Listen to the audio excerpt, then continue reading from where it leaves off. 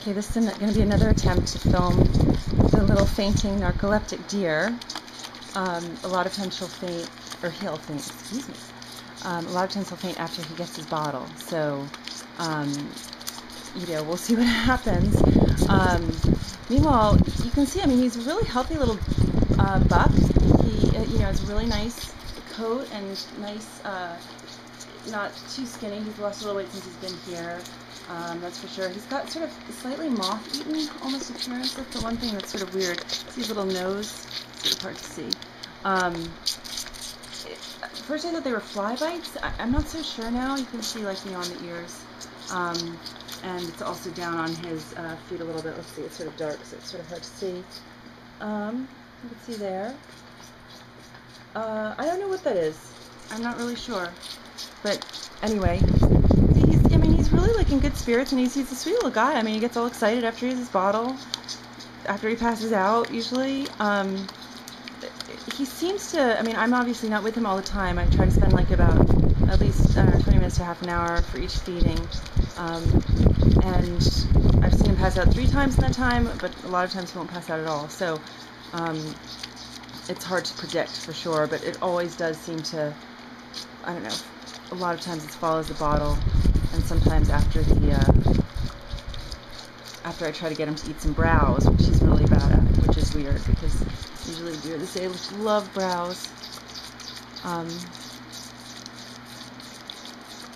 Probably doing some editing of this clip because you may just see a lot of this kind of thing. Oh, baby boy. Oh, baby boy.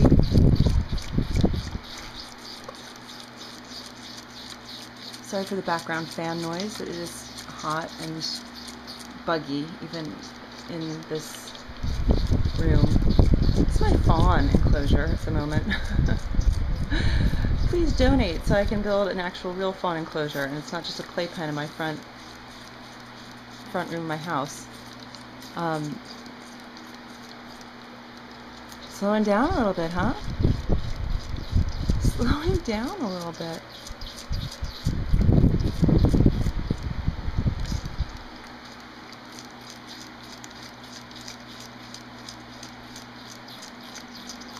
Such a good boy. Such a good boy.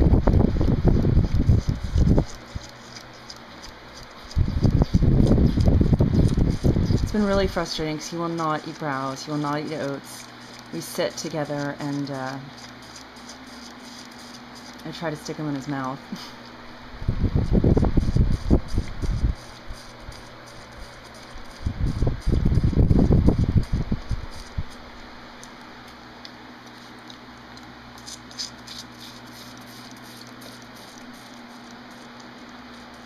Oh, he's gonna go. Here you go.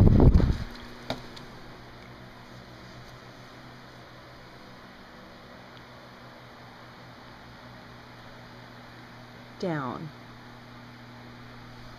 Nope, and back up. Back up. Oh!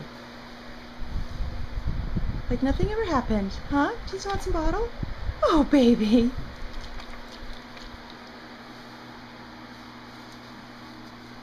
He just is a little bewildered for a few, just a moment afterwards.